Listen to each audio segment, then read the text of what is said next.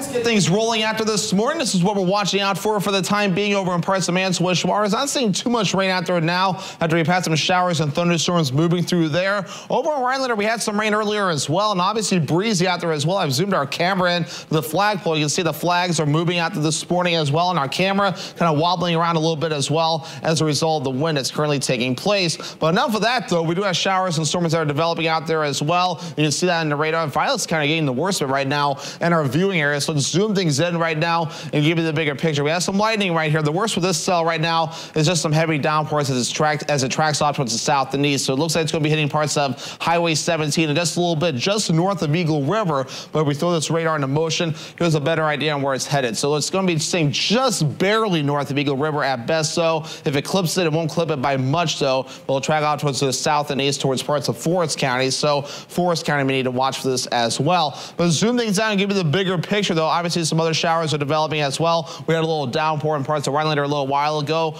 We'll be watching for more of that throughout the morning period though.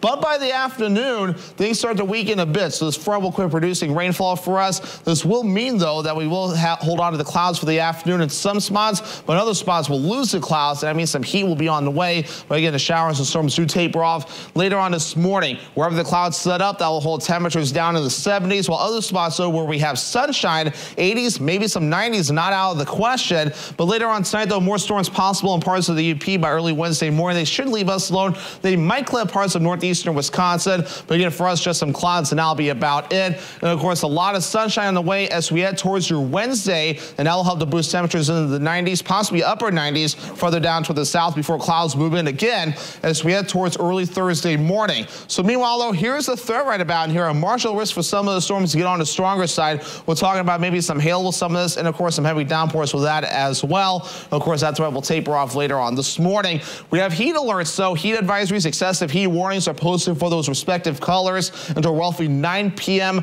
Later on Wednesday evening, though, there's an excessive heat watch in Adams County for Thursday as the heat will continue there for at least another day. Your mercury, though, showing dew points will be on the rise. We're going to be feeling it out there as well with dew points. They'll be rising at least in the middle 60s. We'll feel it more, though, as we head towards your Wednesday, possibly even some upper 60s to lower 70s as well. But notice by Friday, we're still there. Then by Saturday and Sunday, things do start to feel better as a cold front looks to move through. But temperatures right now, upper 50s further off towards the north and east, 60 degrees in Rhinelander. We have 60s in parts of Lincoln County and middle 60s further down toward the south. And temperatures today will get a little bit of a boost to look a little bit like this. We have 70s, maybe even a few 60s if we're lucky further off towards the north and east where the clouds will stick around. But where the sun comes out, some 80s, possibly even some upper 80s before we're all finished up. And then it gets a lot warmer for tomorrow with 80s and 90s on the way, possibly even some upper 90s further down toward the south. Forecast for today, some morning thunderstorms, then clouds and sun for the afternoon, and overall high in the upper 70s. So obviously some other spots will be a little bit cooler or even a little bit warmer,